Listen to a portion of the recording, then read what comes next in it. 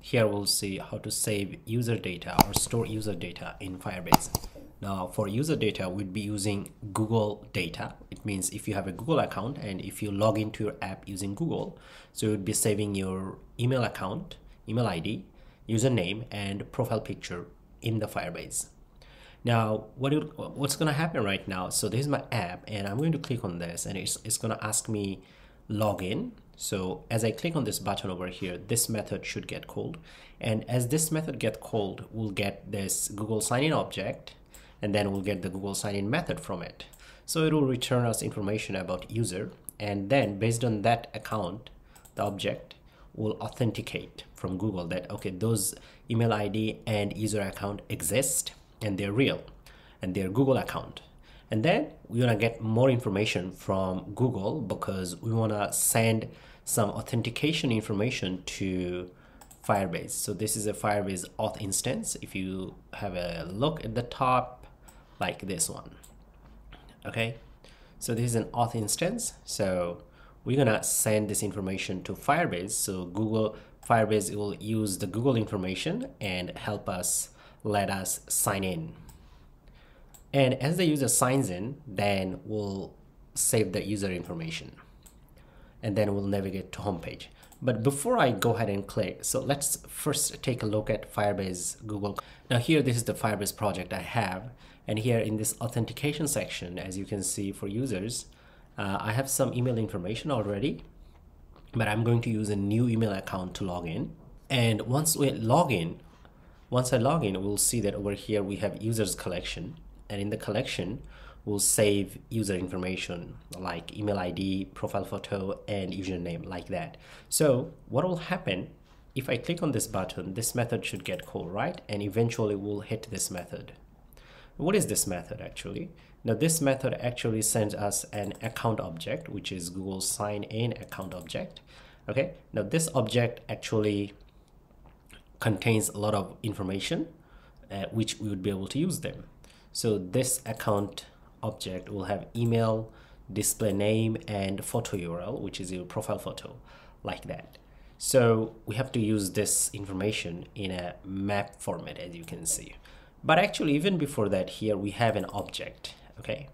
Now this object refers to a Firebase collection. Now this one refers to user fr, actually a file over here.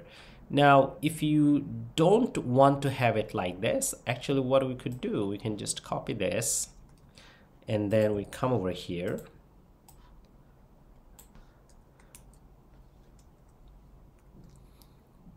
And then we can do collection users. So what happens? So first you need to have a Firebase Firestore instance. And for that instance, you should refer to a collection.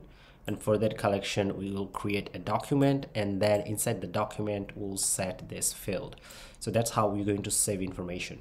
Now, regarding this user collection, first, Flutter will see that if this collection exists or not. If it doesn't exist, it will create one. If it already exists, it will not create one. It will not create any new collection, but it will insert this new information about a certain user.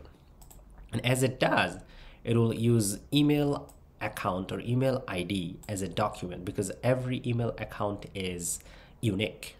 So anyway, what's going to happen? So from here, we pass the account information. First, we'll check if we have collection or not. If we don't have, we create one. And then from the user provided information, we create a document and then we'll set this information. So let's go ahead and check it.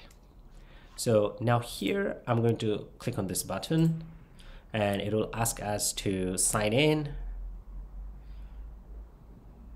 So this is my email account that I'm going to choose. Now I already signed in.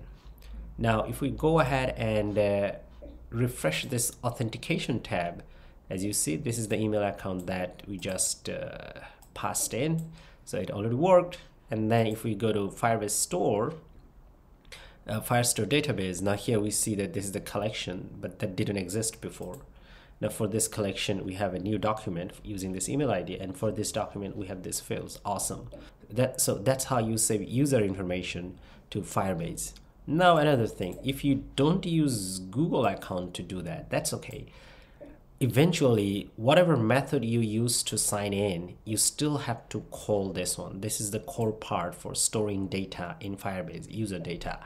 So if you use like any kind of other email account, other credentials or user information like email ID and password or phone number, you should pass them over here in an object, and then you get that object, and then you still have to save the data in a map format, and make sure that you call set method for that.